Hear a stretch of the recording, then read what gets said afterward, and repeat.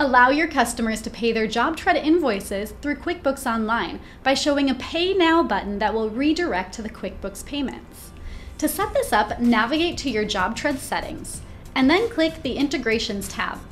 Then we'll select the QuickBooks Online tile. This is where you can customize your integration settings. Locate the setting to display the Pay Now button on invoices. Turn this on and be sure to save your changes. Now it is a good idea to double check that you have enabled the options for ACH or credit card transactions in your QuickBooks Online account. You'll find those options in the Sales Form section of your QuickBooks Online settings.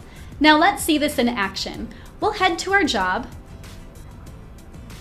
and then we'll create a new document. So we're going to choose our invoice document. And then we'll select the cost items that we want on that document, and then we'll hit Create.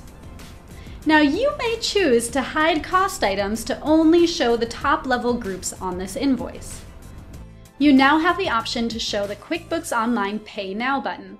Then choose which payment methods you'd like to accept, either ACH Bank Transfer or credit card or both.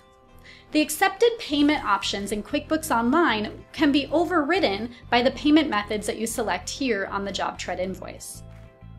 When you're ready, send this invoice to your customer. Now let's preview the invoice as one of our customers now. Here you'll see that they have a Pay Now button.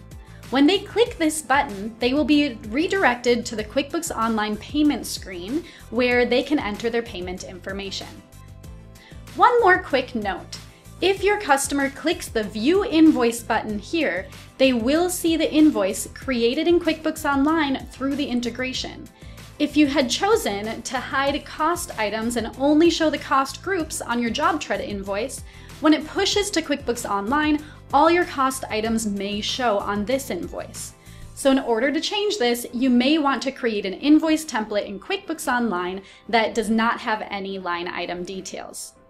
Our accounting partner, Penny Lane, will walk us through these steps now. We're going to create an invoice template that has no details on it. Click on the gear icon, Custom Form Styles. We're going to go ahead here and create a new style of invoice. And we're going to name this No Line Item Details. From here, we're going to choose, I'm going to choose Airy Classic. Know that at one point I ran into some trouble with one of these invoice templates, and I don't remember which one it was, that it would, even though I made this update, it would not stick. So if you have that problem, just try another one of these templates. The Airy Classic seems to work.